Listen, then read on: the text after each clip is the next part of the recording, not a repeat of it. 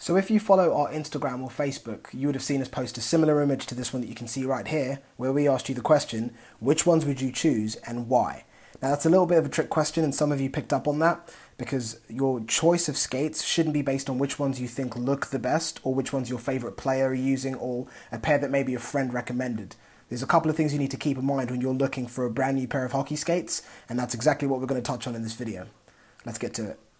If I owned a hockey store, the way I would do it is every single person that came into that store to buy a pair of skates, I would put a blindfold on them. Because your decision of which skates you want to go with should have nothing to do with what they look like. First and foremost should be the fit.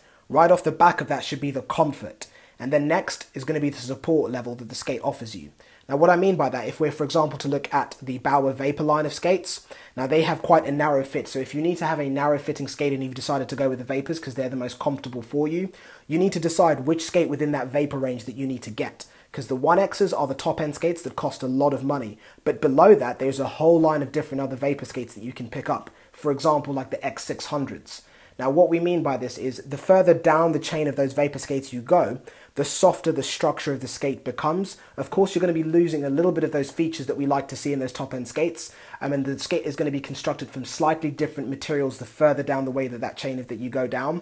But the important thing is finding the right level of support for yourself. So if you're a player of average build, you're only going to be playing, say, maybe once a week, and you're playing at a fairly intermediate level of hockey, you might not need to go for these super expensive 1X skates. You might find that the X600s are going to give you all of the performance and support that you need. Now on the flip side, if you're a beginner, but you're very built, very heavy, intermediate levels of skates might not offer you the right level of support.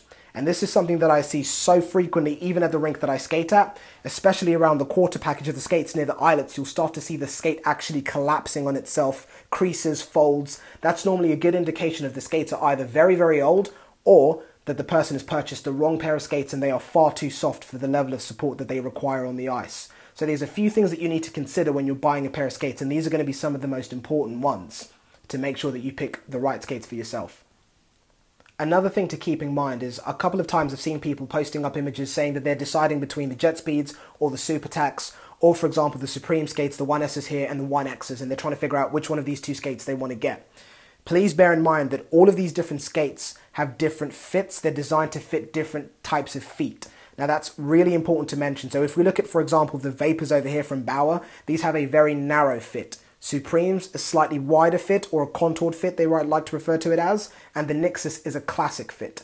Similar to the CCM skates, we have the Jet Speeds, which again is going to be a narrow fit, the Super Tacs, or Tacs in this case, which is going to be a contoured fit, and the Ribcors, which is going to be a flexible fit. So these have different fits for different shapes of feet, different types of players. You need to keep that in mind and figure out which one of these skates is going to offer you the most comfort and the best fit for you to be able to maximize on your performance on the ice. Again, nothing to do with what they look like. It's what they feel like when they're on your feet and which one feels the best. Or if in doubt and you want to go for something that will definitely fit your feet, the last option, VH custom skates. You're never going to go wrong with a custom skate. But keep that in mind. There's a lot of different options out there. Have an open mind when you're picking a pair of skates, and hopefully pick the right pair. So the next time you're in a hockey store buying a brand new pair of skates, it doesn't matter if you've been skating in the same brand for 1,000 years. Companies are constantly innovating and refining their products. You might just find that that brand you've been avoiding for all this time might just be what you need to improve your overall performance and confidence on the ice. Thank you very much for watching as always, guys. If this video was helpful, please give it a thumbs up. If you have any questions, leave your comments down below and we will get to them as quick as we can.